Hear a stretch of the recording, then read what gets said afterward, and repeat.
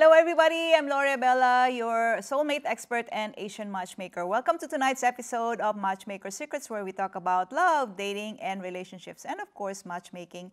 So most of the time, our guests are usually women, but we're just so lucky to have a gentleman's perspective on dating in Chicago here tonight. So Samuel Pizzo is one of Chicago's premier menswear designer and stylist for bespoke suits and elevated casual wear. He has worked with over 1,000 clients, including C-suite execs, athletes, music artists, and social media personalities. So hello, how are you? Hi, Lorii. Thank you for having me. Of course, of course. So let's just start the ball rolling because this is exciting because as I was saying, most of the time we're inviting women. But so what do you think about the real dating scene in Chicago? Being single with yourself, like you have seen a lot. Yeah, Chicago's a great place to date. Probably one of the top 2 or 3 places in the United States for dating. We have amazing restaurants, museums. There's no shortage of things to do, and there's no shortage of beautiful people to date. So it's a good place. Oh my goodness, that's great. So what specifically are you looking for in a woman? Well, I'm not going to be your typical guest, not just in the fact that I'm a man, but I am a Christian, and my faith in Jesus Christ, as I believe I've mentioned to you before, is extremely important to me. It's the most important thing to me. So when it comes to expectations, someone's going to have to align with me when it comes to my beliefs, my faith, and my love for Jesus, or they're not going to be happy with me, and I'm probably not going to want to be with them either.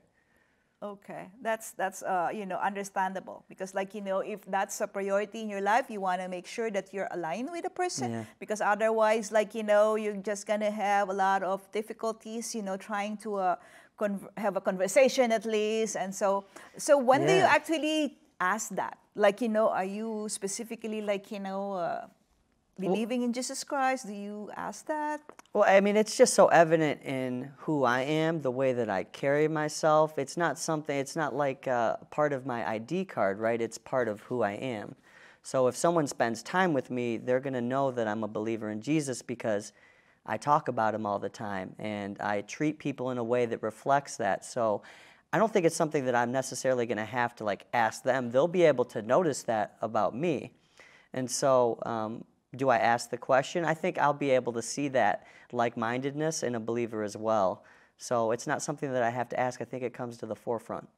Okay. So does that mean that, more or less you're also, on the eye for women who are in the church? I mean, yeah, it's a good place to find women who may believe the same thing as you, right? Okay. Yeah, and I've dated women that I've gone to church with. Right now, I'm just focused on being the best version of myself. I know that's cliche, but doing and being what God has placed in my hands, and the people that come into my life, if I find that someone is moving in the same direction, I'm open to it. It's I'm just chasing so hard after Jesus that when I find a woman who's chasing just as hard after him, I'm going to grab her hand. Okay, so I'm just wondering, when you're saying that you are, more or less interested with people who are, I should say, religious. Yeah. So do you consider yourself conservative as far as women, most of the time, they want to be dressing sexy. So how does that work for you? I mean, I'm a man, and I want a woman to be expressive, and I love beautiful women. So I mean, as far as how they present themselves, I just want them to respect themselves, right? Dress in a way that is respectful of who you are as a daughter in Christ, because I'm going to respect you that way. So I just want you to have the same level of respect for yourself. Now, I hope that answers your question, but I think that's the best way that I can explain it. Yeah, because fashion is always changing, and so repeat and repeat, those mini skirts and then those crop shirts, they're going back and forth all the time, and so I have no idea, being Christian yourself, that affects you, how the woman dresses herself. Yeah, I think like the way that you present yourself, whether it's me wearing an outfit like this or a woman wearing like a beautiful dress or skirt, it's like what you portray or put out to the world is a reflection on how you feel about yourself on the inside, or you want the world that to see that you feel about yourself on the inside.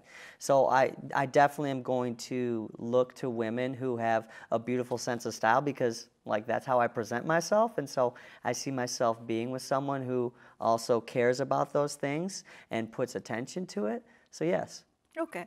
So I haven't asked this, but I'm just curious because, like, seldom do I come across like men who are highly religious. So do you value those people with their natural beauties, or are you okay with, those people would have body enhancements? Oh, that's a good question. I guess I haven't thought about it, and we're getting to a place in the world where it's becoming difficult to tell. I'm certainly not going to like dismiss someone if they have had surgery done or enhancements done. No, if they look beautiful and they feel good about the way that they look, and yeah, I'm open to it. Okay, that's a good answer, because like I just want to find out, like, everybody has their own perspective, and of Right. course, like, I have to ask because, like, we have women watching, and so we want to find out like what's their point of view. So like, in the matchmaking industry, there are some people who doesn't want that, and so like, I can understand that because that's their value. But of course, there are some people who, just fine with them, they don't care because, like, that's what the woman want, and so yeah, it's a it's something to look into, because like I'm sure a lot of men haven't even thought about that, once you put, like I put you on the spot when I ask you that. So yeah, I have that in my dating profile for men and women. If they have something like Yeah. an enhancement, like, it's not only the women who has body enhancements, like, even men also do that. Right. So as far as like, deal breakers, do you have any specific, top 3 deal breakers? Right, so I mentioned what is the #1 deal breaker for me, so that cuts off a lot of the market when it comes to dating from the start, but I just want somebody who's humble. Like, I try to be humble, I try to be pure in heart and treat people with love and respect, so I'm looking for someone who walks in humility and kindness and love as well. So if I come up against somebody where I see that they don't have those qualities, I would say that's a deal breaker. Okay, got it. So let's say you are in a relationship. Do you believe like, 50-50 sharing of household expenses with a romantic partner is the way you go? Or like, you're the traditional like, oh, okay, I'm the guy, I'm going to be providing for you.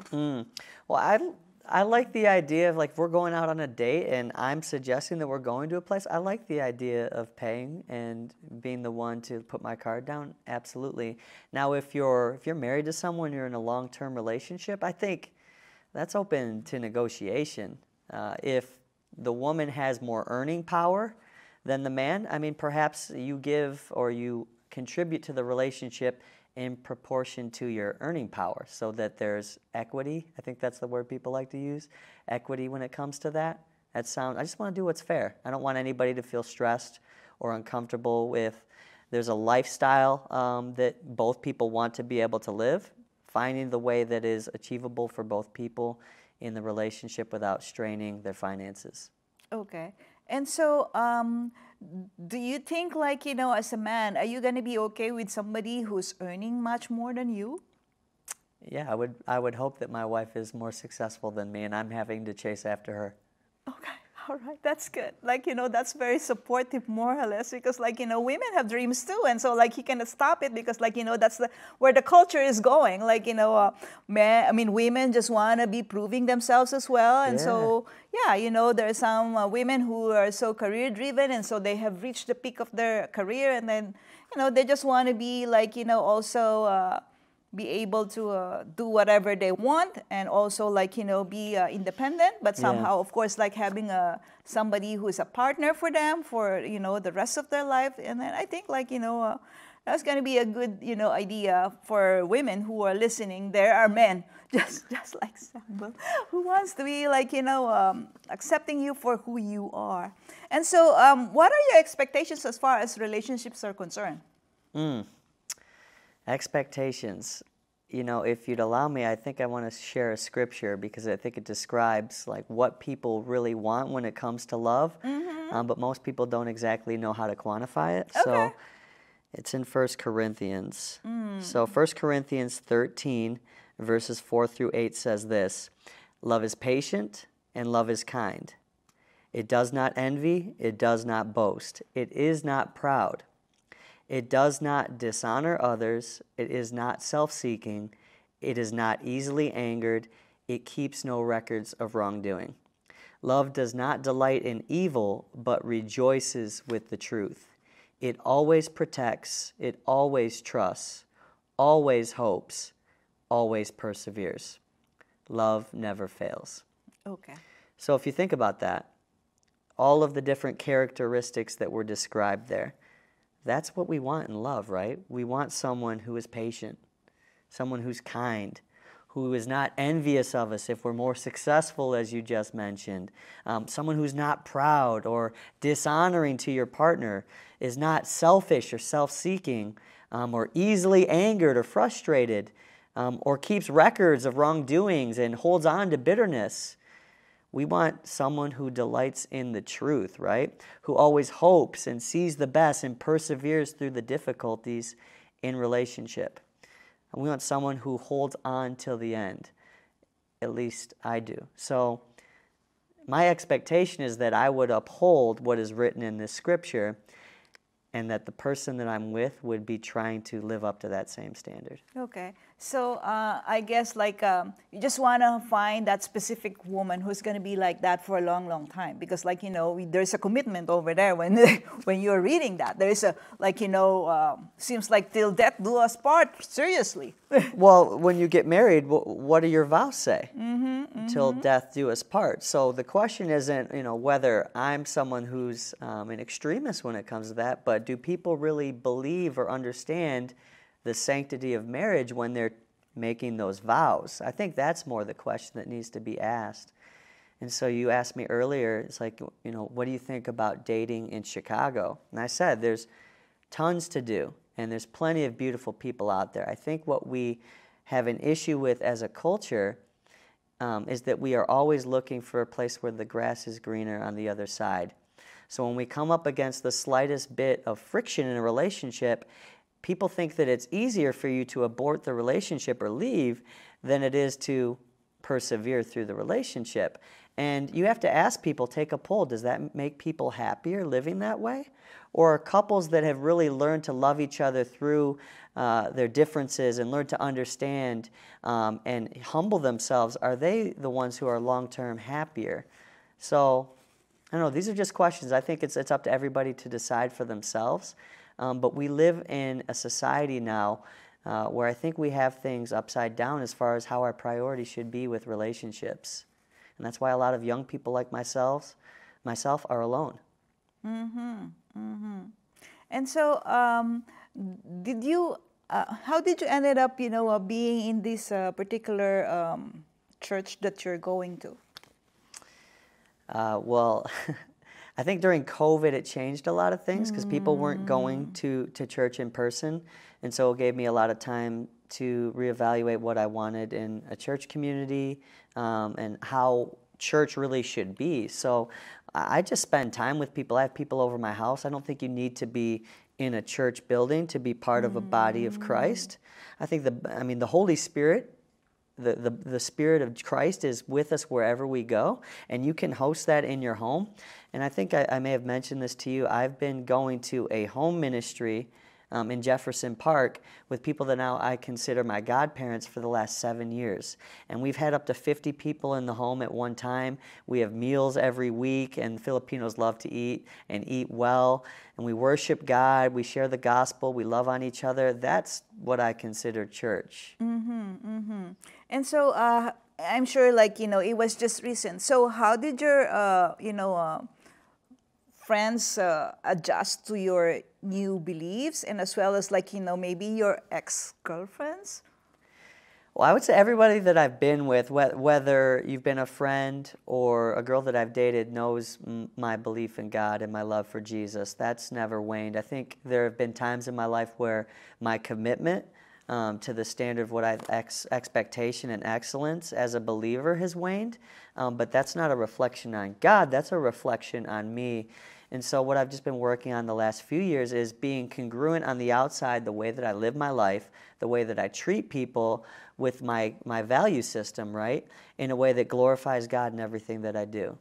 Okay, that sounds great. So thank you so much again for being over here. So for those people who are watching, if you are an expert on love, dating, and relationships, or if you are single trying to navigate love, just send me a holler. We want to have you over here.